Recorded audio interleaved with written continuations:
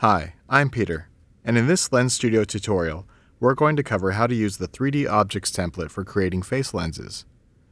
The 3D Objects template allows you to create a face lens that attaches 3D objects to one or more faces.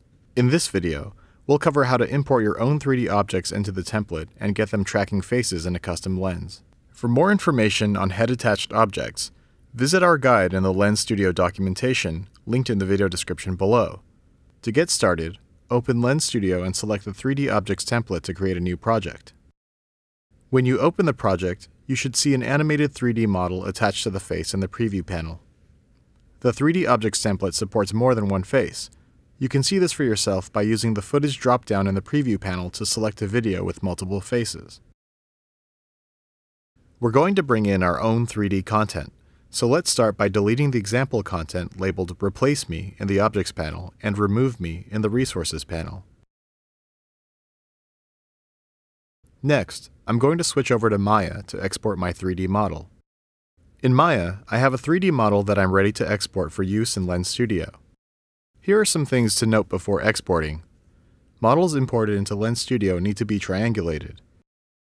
Additionally, your model should be 10,000 triangles or less for use on low-end devices. Let's start the export process. Select your object in the outliner. Then, select File, Export Selection. Make sure FBX is selected. In the export window, make sure tangents and binormals and triangulate are selected. Then select Export. For more information on exporting models, follow our 3D Object Exporting Guide.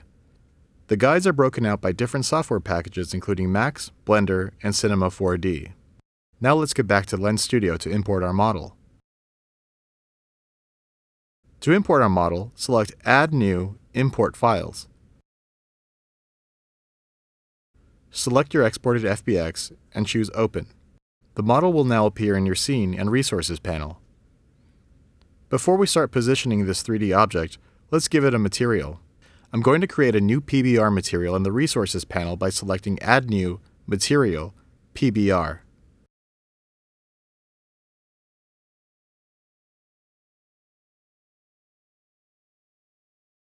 Next, I'm going to import the PBR textures I created earlier in Substance Painter into my project by dragging them into the Resources panel. With the textures imported, I can link them to my new material.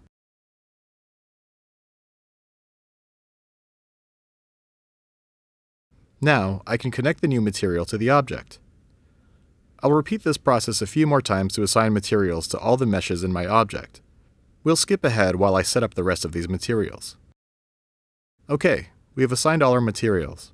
Now let's position and align the 3D object so it fits the head. In the Objects panel, select the object.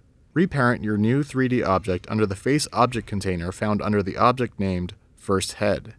In the 3D Scene view, resize and position the 3D object to fit the head wireframe.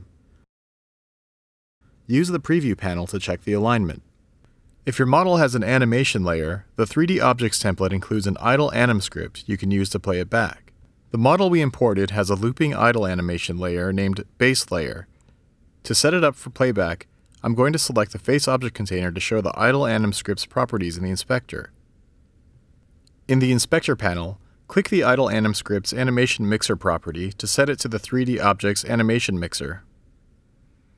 Next, I'll set the idle anim layer property to the name of the object's animation layer, Base Layer. If your model doesn't have separate animation layers, you can play back a portion of the model's animation timeline instead. To do this, you can use the Animation Mixer Component's Clip Editor to designate a frame range for automatic playback. To learn more about the Animation Mixer's Clip Editor and Auto Playback, visit the Lens Studio documentation guide on playing 3D animation, linked in the description below. The 3D Objects template supports multiple faces, so be sure to customize the object labeled Second Head if you'd like to attach a 3D object to a second face. First, we duplicate the 3D object. Now, drag it to the Face Object container under the object named Second Head. Position it so it aligns with the second face in the Preview panel. Now that we've set up our 3D objects, let's preview the lens in Snapchat. To do this, click Pair Your Device in the top right corner of Lens Studio. Then, open Snapchat and scan the provided snap code. Make sure your device and computer are on the same Wi-Fi network. Once Snapchat and Lens Studio are connected, press the Push Lens to Device button. You can now preview your lens in Snapchat. This lens is ready for submission. For more information on submitting your lens, follow the submission guide in the Lens Studio documentation. Thanks for watching this tutorial and have fun creating your own face lenses using the 3D Objects template.